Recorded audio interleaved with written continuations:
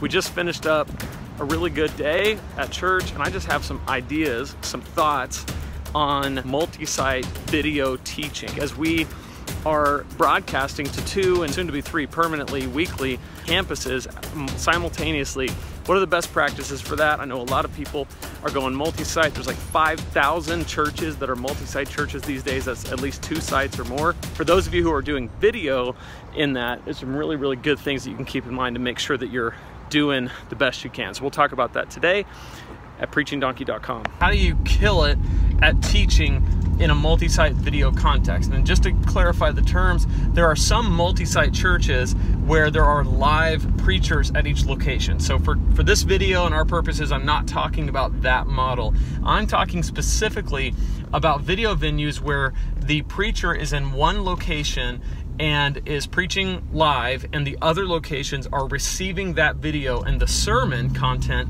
is on video in the other locations. That's the model that we use at my church. So when we preach, it goes live in the moment to the other campuses. With that model, I want to talk about what are the best ways to execute on that, and especially if you're the one preaching, what are some things to keep in mind? The first thing I would say is look at the camera. Look at the camera. And the reason why is because when you look at the camera, you are making eye contact with everybody at the other locations. Now, if you're doing image magnification at your campus that you're speaking from, then you're also making eye contact with everybody in the room that you're in. Because if we do image magnification, that's basically just where you have cameras in the room on the speaker, and that feed is being put on the big screens in the room. It's called image magnification, or IMAG. If you've done this before, you know that the people in the room, if you do IMAG, they're looking at the screen. Like, they're watching the screen. And it took me a while to get used to that when I first started preaching at a church that does image magnification. I'm looking at them and they're looking at the walls next to me and behind me. And I'm like, wait, am I that boring? And I go, oh, wait a second.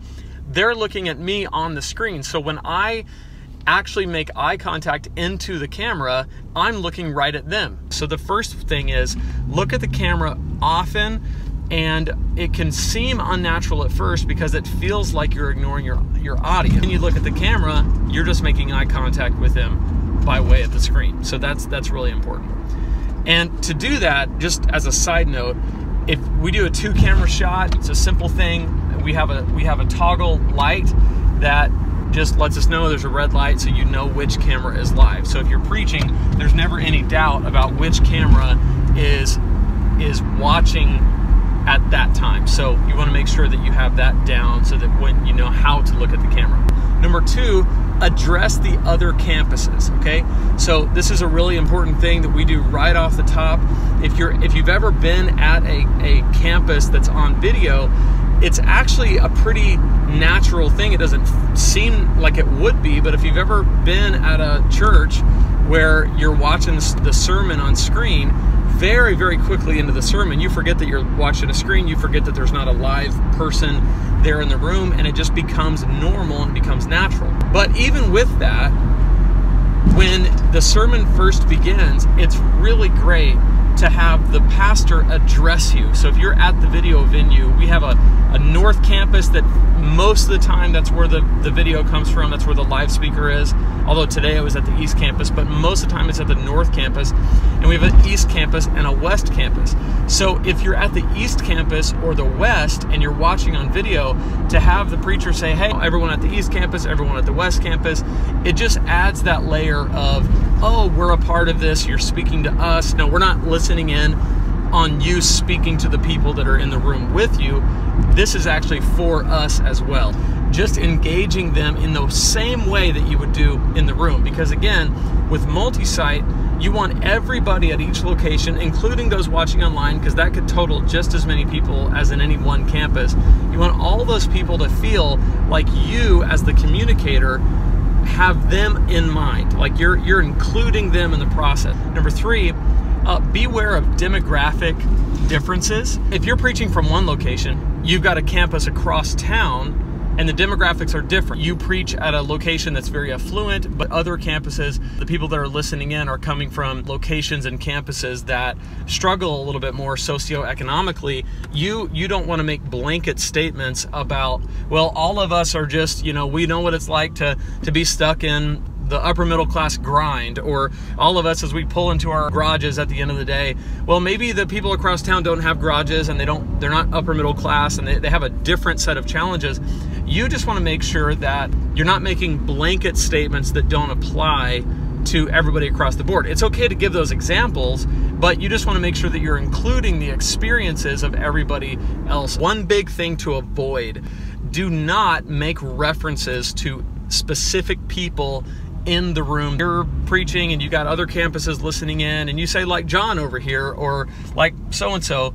What that does is it just signals to the other campuses, oh yeah, we're watching something, we're spectating, and we're watching something that we're not really a part of. You don't want people to feel like they're just listening in on something that you're doing. You want them to feel like they're a part of it too. Make sure that you're aware that anything that you reference that's in the room needs to also be true in the other room. So if it's not, leave it out. Similarly to that point, and this is really important to us, if you're going to say right after the service in the lobby today, well, then it needs to be in the lobby at all the other campuses. So one way around that is do that during, if there's something specific to your campus, do it during your welcome time when your campus pastor gets up there, or when your campus pastor closes it.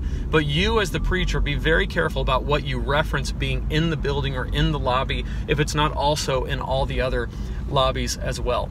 And finally, I'll say this: one really great thing to utilize is the TV on a stick. Now, I don't know what this is actually called. I just call it TV on a stick because we all saw Andy Stanley pioneer this idea years ago. But it's basically a TV cart that sticks up, and a big fat TV is on it right next to you, and that's where your scripture is, that's where your graphics are, that's where your main point is.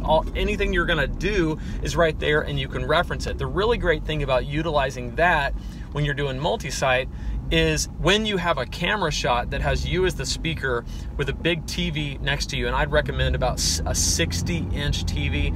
That looks really, really good. 65 is probably okay.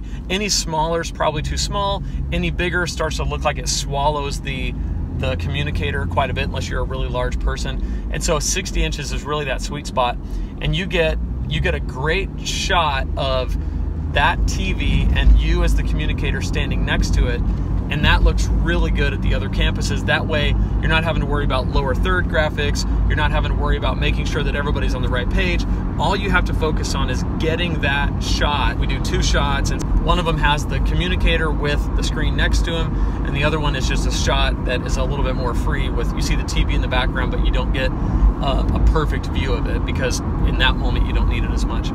So TV on a stick. I'll have a link in the description to a really good TV cart that I have found to be one of the best out there that we use, and you can take a look at it in the description. Those are my points of advice for multi-site. So again, look at the camera because you're making eye contact every time you do. Address the other campuses. Make sure that you're cognizant and aware of demographic differences between each campus. Don't reference people that are in the room you're in because it doesn't apply to everybody, and it just makes them feel like they're spectating.